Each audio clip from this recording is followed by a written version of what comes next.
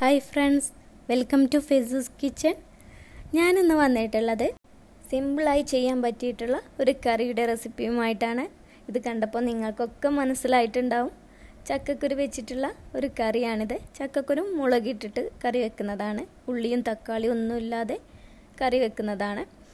അപ്പോൾ നമുക്ക് തക്കാളിയും ഉള്ളിയും ഒന്നും ഇല്ലെങ്കിലും ഇതുപോലെ കറി വെച്ച് നോക്കാം. നല്ല ടേസ്റ്റുമാണ്. ചക്കക്കുരു ഉണ്ടെങ്കിൽ പെട്ടെന്ന് തന്നെ നമുക്ക് ഉണ്ടാക്കിയെടുക്കാൻ പറ്റിയിട്ടുള്ള ഒരു കറിയാണിത്.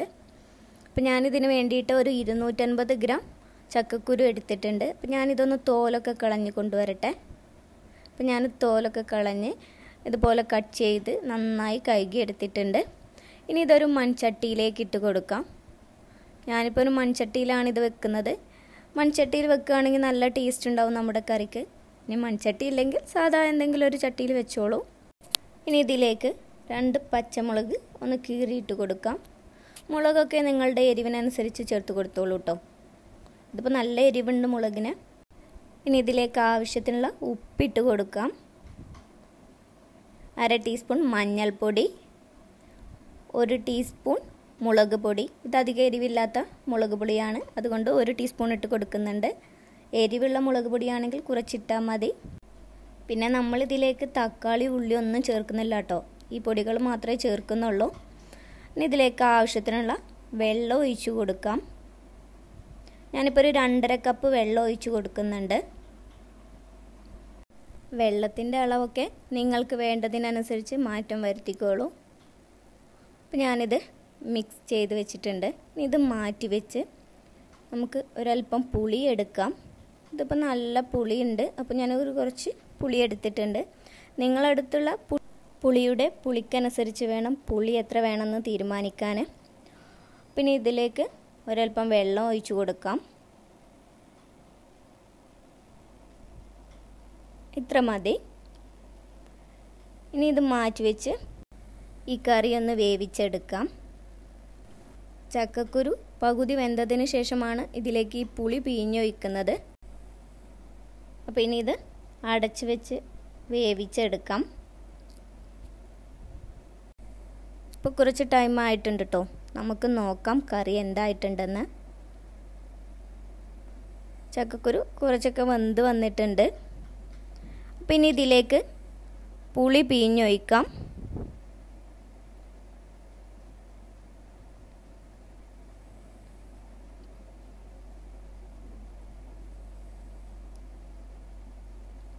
ഈ പുളി പിഴിഞ്ഞൊഴിച്ചതിന് ശേഷം നമുക്കിതിലെ ഉപ്പൊന്ന് നോക്കണം. ഉപ്പില്ലെങ്കിൽ ഈ സമയത്ത് നമുക്ക് ഉപ്പിട്ട് കൊടുക്കാം. അതുപോലെ നമുക്കിപ്പോൾ കറിയിൽ വെള്ളമൊക്കെ കുറവാണെന്ന് തോന്നുകയാണെന്നുണ്ടെങ്കിൽ കുറച്ച് ചൂടുവെള്ളം ഒഴിച്ച് കൊടുത്താലും മതി. പച്ചവെള്ളം ഒഴിക്കരുത്, ചൂടുവെള്ളം ഒഴിച്ച് കൊടുക്കാം. പിന്നെ ഇത് അടച്ച് വെച്ച് നന്നായി ഒന്ന് വേവിച്ചെടുക്കാം.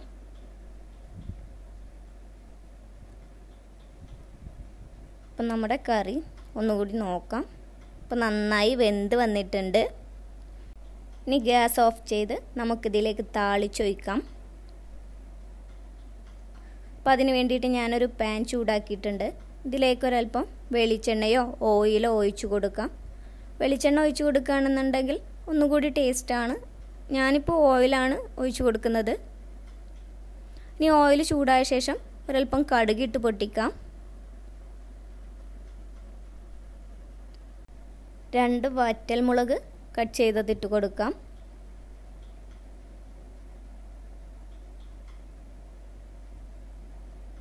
ഒരു തണ്ട് കറിവേപ്പില.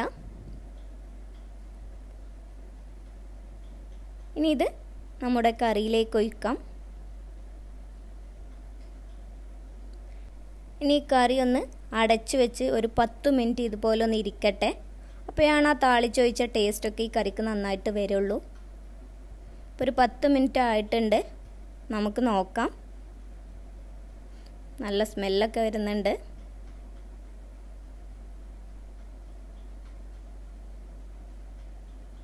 അപ്പോൾ നമ്മുടെ കറി ഇങ്ങനെ നോക്കുമ്പോൾ കുറച്ച് ലൂസായ പോലെ തോന്നും.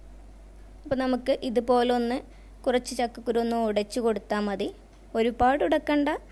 ഇതൊന്ന് ഇരിക്കുമ്പോൾ ഒന്നുകൂടി കട്ടിയായി വരും. അപ്പോൾ ചെറുതായിട്ട് ഒന്ന് ഉടച്ച് കൊടുത്താൽ മതി. പിന്നെ കറി ഒന്ന് ഇരിക്കുമ്പോഴേക്ക് ഇതൊന്നുകൂടി കട്ടിയായി വരും. ഈ കറി ഒന്നിരുന്ന ശേഷം ഉപയോഗിക്കുമ്പോഴാണ് നല്ല ടേസ്റ്റ് ഉണ്ടാവുക. അപ്പോഴേക്ക് ഈ പുളിയൊക്കെ നന്നായി ഇതിൽ പിടിച്ചിട്ടുണ്ടാകും. നിങ്ങൾക്കിപ്പോൾ ഉച്ചക്കിലേക്കുള്ള കറിയാണെന്നുണ്ടെങ്കിൽ രാവിലെയോ അല്ലെങ്കിൽ തലേന്ന് രാത്രിയോ ഉണ്ടാക്കി വെക്കാം. അങ്ങനെ കഴിക്കുമ്പോഴാണ് കൂടുതൽ ടേസ്റ്റ് ഉണ്ടാവുക. എനിക്കിപ്പോൾ ഇത് ഉച്ചക്കിലേക്കുള്ള കറിയാണ്. ഇപ്പോൾ ഞാൻ രാവിലെ തന്നെ ഉണ്ടാക്കി വെച്ചിട്ടുണ്ട്. ഇപ്പോൾ ഒരു ഉച്ച സമയമൊക്കെ ആയിട്ടുണ്ട്. ഇപ്പോൾ കണ്ടോ, കറിയൊക്കെ നല്ല കട്ടിയായി വന്നിട്ടുണ്ട്. നല്ല പുളിയൊക്കെ പിടിച്ച് നല്ല ടേസ്റ്റായി വന്നിട്ടുണ്ട്. അപ്പോൾ എല്ലാവർക്കും ഇഷ്ടമായെന്ന് വിചാരിക്കുന്നു. എല്ലാവരും ട്രൈ ചെയ്ത് നോക്കൂ. ഉള്ളിയും തക്കാളിയും ഒന്നും ഇല്ലെങ്കിലും നമുക്കിതുപോലെ അടിപൊളിയായിട്ട് കറി ഉണ്ടാക്കിയെടുക്കാം. ഇപ്പോൾ ചക്കയൊക്കെ ഉള്ള ടൈം ആയതുകൊണ്ട് തന്നെ ചക്കക്കുരുവിനൊന്നും വലിയ ബുദ്ധിമുട്ടുണ്ടാവില്ല. അപ്പോൾ എല്ലാവരും ഒന്ന് ട്രൈ ചെയ്ത് നോക്കൂ. അതിനുശേഷം അഭിപ്രായം പറയാൻ മറക്കരുത്. നിങ്ങൾക്കെൻ്റെ വീഡിയോ ഇഷ്ടമായെങ്കിൽ ലൈക്ക് ചെയ്യാനും ഷെയർ ചെയ്യാനും അതുപോലെ സബ്സ്ക്രൈബ് ചെയ്യാത്തവർ സബ്സ്ക്രൈബ് ചെയ്യാനൊന്നും മറക്കരുത്.